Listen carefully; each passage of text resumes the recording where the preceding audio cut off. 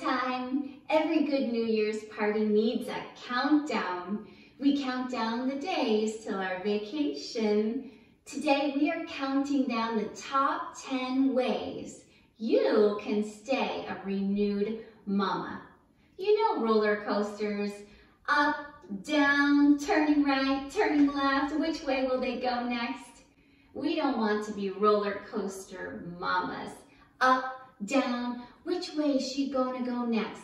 1 minute she's happy, the next minute she's shouting, wait for it, am I going to get into trouble for spilling my milk? Am I going to get hugs tonight before bed, or is she too busy? Oh mama, we want to be steady, renewed, whole. Raise your hand right where you are, whatever you're doing, if you want that for you too. A steady, renewed, whole mama. Stick with my countdown and you will be. In fact, grab a piece of paper if you're not driving and write these 10 things down. Now, before we start with number 10, I've got to tell you this quote from Norman Mailer. Every moment of one's existence, one is growing into more or retreating into less. One is always living a little more or dying a little bit. Oh, that gets me. Let's say it again. Every moment of one's existence, one is growing into more or retreating into less. One is always living a little more or dying a little bit. Growing into more or retreating into less, living a little more or dying a little bit. On the top of your paper where you're taking notes, write growing into more and living a little more each day. With each one of these 10 ways to stay a renewed mama, I want you to ask yourself, if I add this to my life, will I grow into more and live a little more? If you don't think you will, then ignore it. You can kick it out, you won't hurt my feelings. But I think you're going to want to keep all 10. So let's go. Number 10, to stay a renewed mama, look for joy. Create opportunities in your day for joy. Purposefully choose something fun to do in your day with your children and your spouse. Schedule the fun if that does not come naturally to you. Play a game, dance in the rain, make up relay races or obstacle courses outside, play follow the leader with silly dance moves, make up some fun minute to win it challenges, laugh, tell stories of good memories, look at baby photos or photos of when you were dating your husband. Choose joy. Okay, number 9. To stay a renewed mama, do something nice for yourself. Take a nice long shower or bath. Take time to wash your face in the evening and put on your face cream. Let it be a little spa moment for yourself. Take a nap. I used to beat myself up for taking a 25-minute power nap in the middle of the day. But for 5 years now, I have consistently gotten up at 4 or 5 a.m. to have quiet morning routine and work time for myself before the children get up. But come to 11 or 12, I've been up for like a 7-hour day already. And I'd sit down to do schoolwork with the kids and I couldn't help but falling asleep. I checked in with the foods I was eating, my blood sugar levels, I was exercising, I was just getting the afternoon slump at 11 a.m. right in the middle of our school time. And I would fight to stay awake. I'd stand up to do school, I'd dance around, I'd chop veggies while I helped them. But I would feel edgy, hurry up, let's get this done. Not patient, not having fun. Eventually, I just stopped beating myself up about it and gave myself the grace to take a power nap. I said, kids, I need a 25-minute power nap and they love the quiet play break, and my nap would then power me up for the rest of the day. So give yourself grace and do something nice for yourself each day. Okay, number 8, to stay a renewed mama, get creative. It is a gift to yourself to be creative in some way, like get a new hobby, plant a garden, sew, knit, cook, bake, paint, write, draw. Don't put it off until your kids are older. Do it now. Give yourself the gift of being creative. You will be amazed at what a difference it makes in your life, what joy it brings back to you and keeps in your life. Okay, number 7, stay a renewed mama by watching those triggers. What sets you off? What annoys you? What frustrates you? What gets you down? One of my triggers was feeling as though I did all the cleaning myself. Like, why am I the only one in the kitchen cleaning up and everyone else is playing? And still I stopped and asked myself, how am I not training my children to help? How come I'm not asking my husband for help? It's my fault I'm feeling this way because I haven't trained my children to help and to see a need and lend a helping hand, or I just haven't asked my husband for help. Mama, it is such a gift to have children and your husband who lend a helping hand. We had friends coming over the other day and I had set up the vacuum cleaner. I hadn't said anything to anyone about it, but then I heard it running. I thought, oh, it must be my oldest. She's quick to lend a helping hand. But it was my 6-year-old vacuuming without even being asked to. Before I knew it, he had the living room furniture moved around, including the couch. He rearranged the living room so that the parents could sit and talk and the dog could sleep in the middle of the floor on her dog bed. That's what he told me. But wow, what a blessing it was to have their help and to tidy up before the friends came. So watch your triggers, what sets you off, and come up with a plan for how you can prevent those triggers from happening. How can you be proactive? How can you respond correctly the next time? Okay, number 6, to stay a renewed mama, get off your phone, get off social. Put your phone down, hide it if you have to. Now, of course, I want you to see every Speak Life Badges and Austin's Kids Club social post so that you can be encouraged. But you can't get back the time spent scrolling. Live your life fully, mama, right here, right now, with those sweet children running around you, not looking at how others are living their lives. Put your phone down and look your children in the eyes. Play together. Talk with your spouse. We are blessed with today. Use the moments well.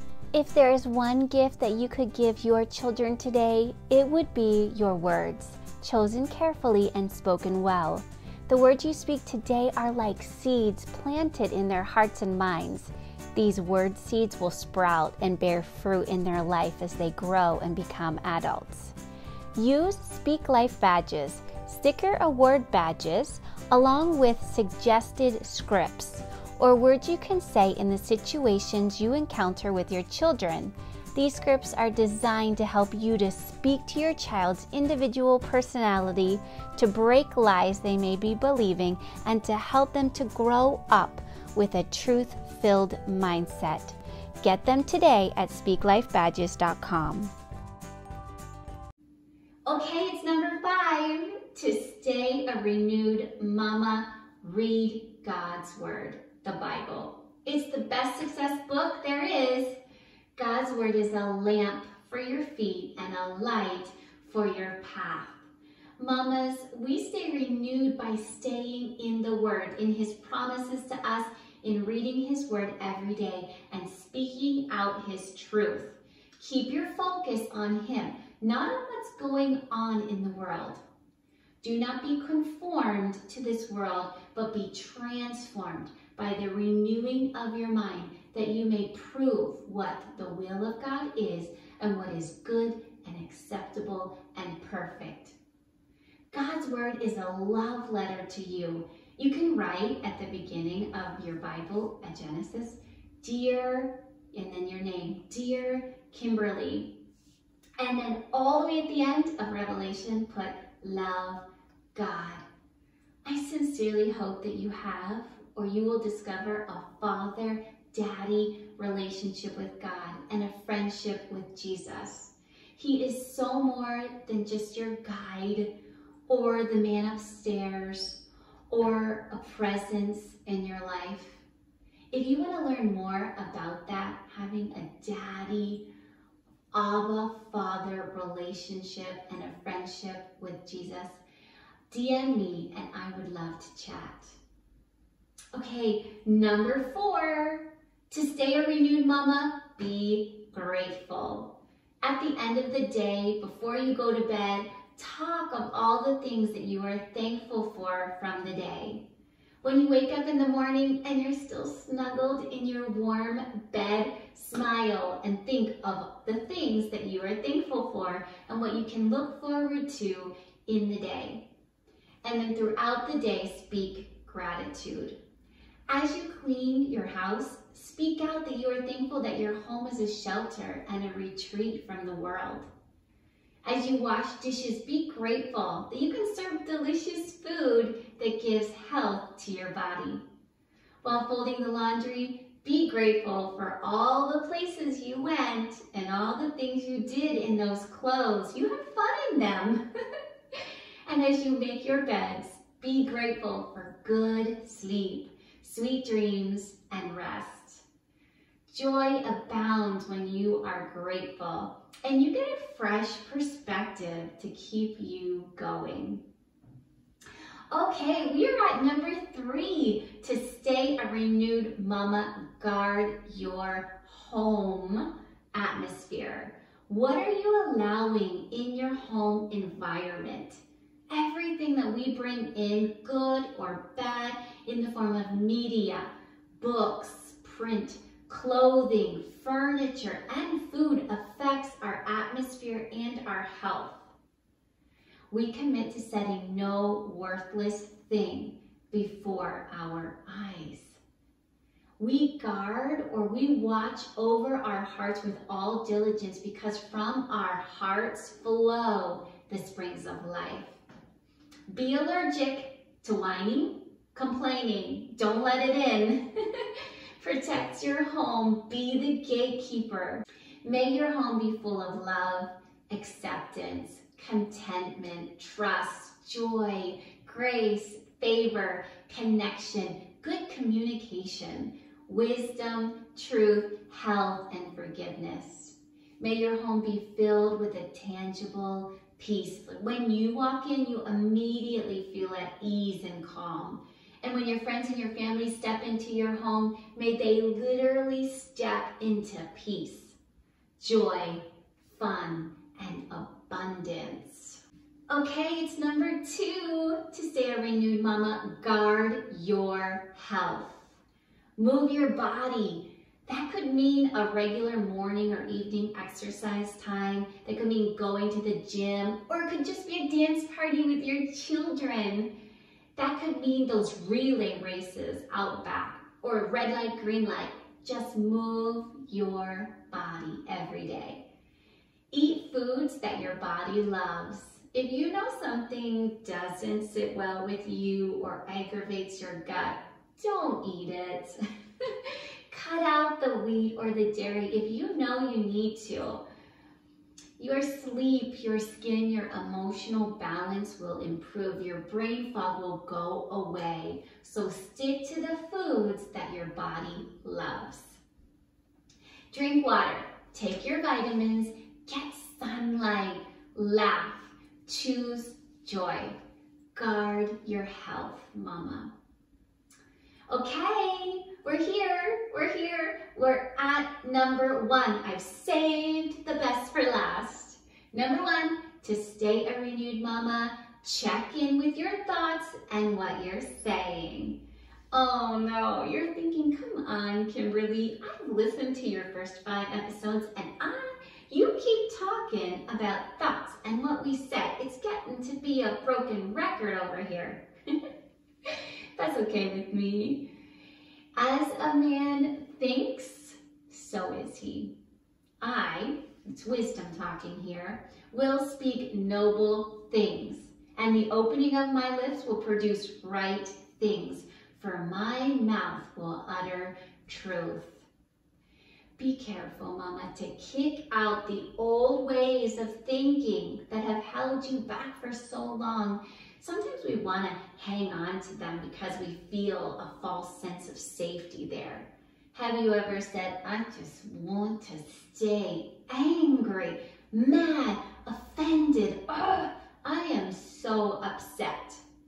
But here's your warning. You hang on to those old ways of thinking and responding and you'll stay where you are. It's like in Luke 9:57 to 62 when Jesus said to those going along the road with him, follow me. And one said, permit me to first go and bury my father. I will follow you, Lord, but first permit me to say goodbye to those at home.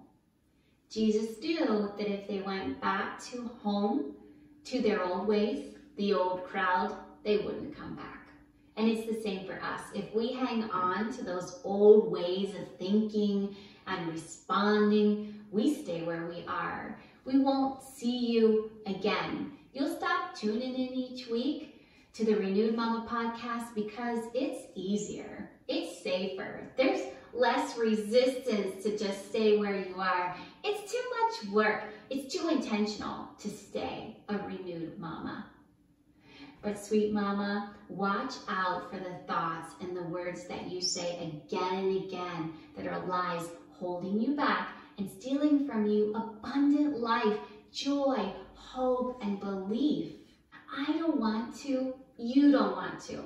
Stay in discouragement, frustration, offense, arguing, and strife. I mean, we were there once, but as we renew our mind, our thoughts, and the words we say, we are stepping out of that and walking in newness of life. Who wants to go back to negativity, condemnation, judgment, bondage? Not me. So check in with your feelings. What am I feeling right now? Remember, feelings are important. We need to acknowledge them. Hello, feelings, I see you. But we don't act on them. They're like the alarm clock that says, ding, ding, ding, ding, ding, wake up. This is what you're feeling right now. And then ask, what am I thinking? What am I saying in my head?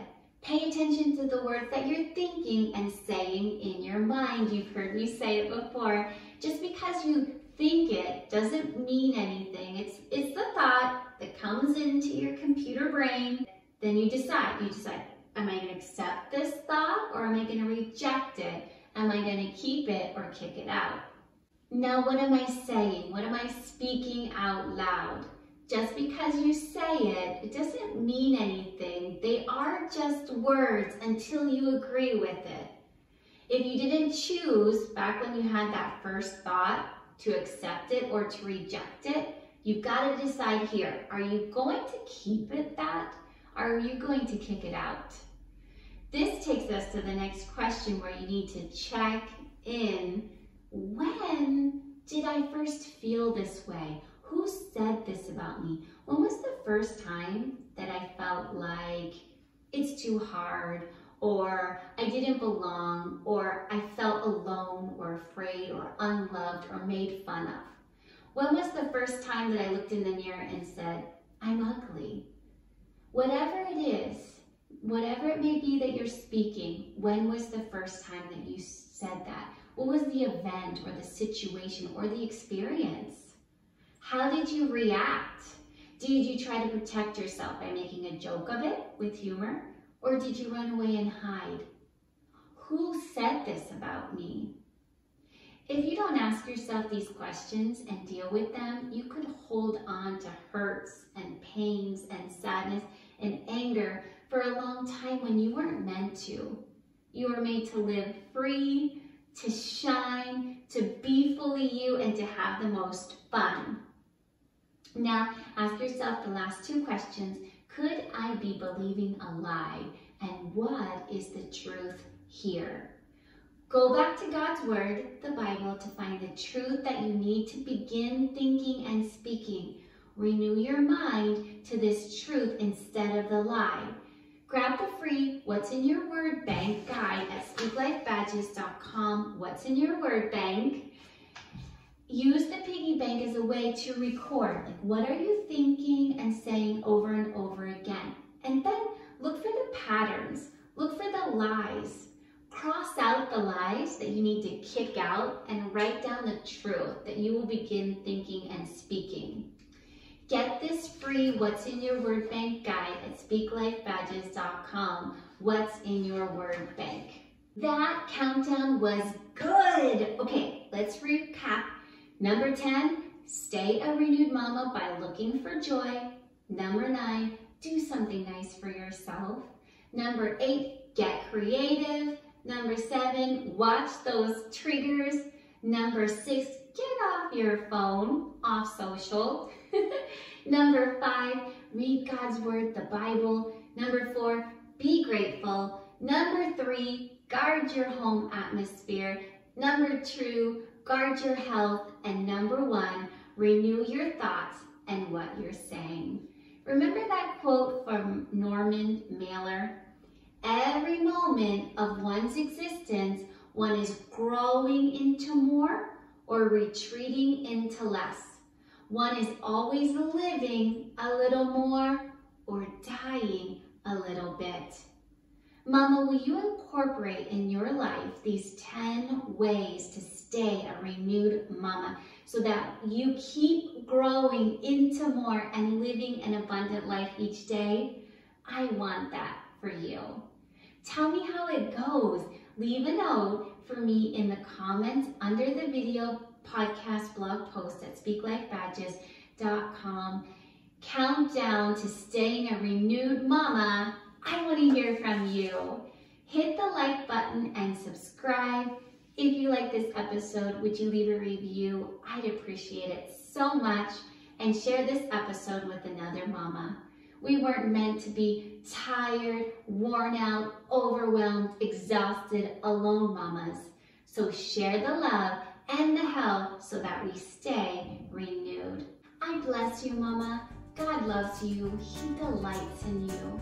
He says of you that you are adequate. You are enough. He said of you, along with all of his creation, that it was very good. He delights in you with gladness. Let him renew you with his love. He waits on high to be gracious to you and to have compassion on you. May you know his great love for you today. Lots of love to you. I'll see you next time. Bye.